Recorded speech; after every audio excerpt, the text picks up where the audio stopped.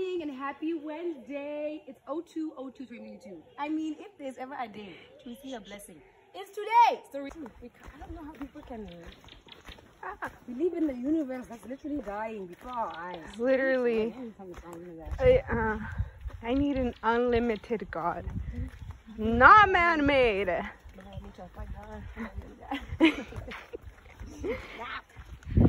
Love the views. Walk. It's so fat and big and huge and cool.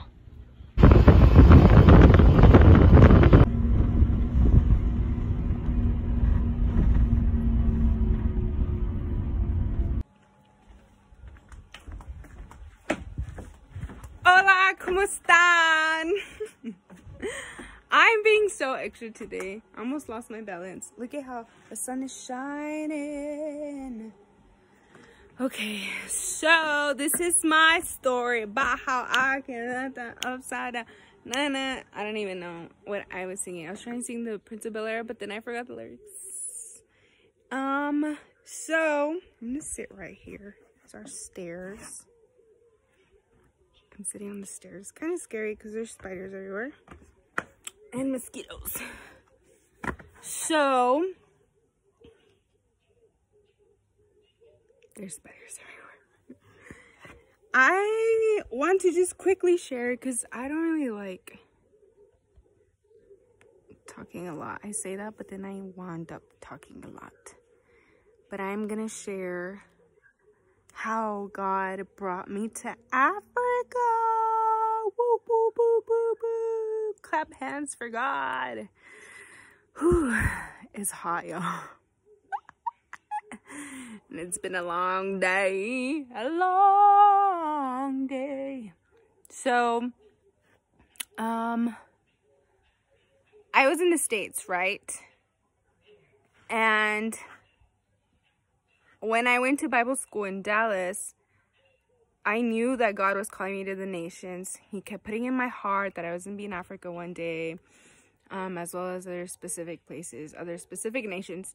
But we'll get there when we get there. But anyhow, he prepared me by sending me amazing African friends.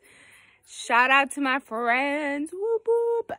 And yeah, I feel like he was preparing me in the States for when I would come here. Anyways, long story short, I had an encounter with God in my home where he said, you can go. And I'm sending you for a specific mission, to be like an Esther, make connections, learn, serve, blah, blah, blah.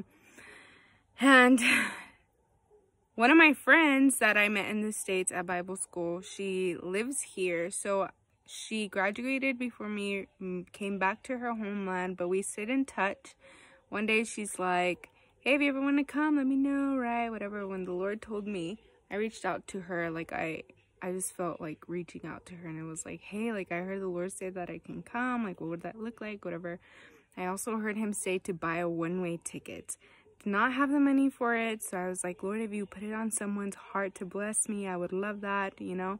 Someone reaches out to me and it's like, I support what the Lord is doing in your life. I want to buy your plane ticket. So they do. And so I come.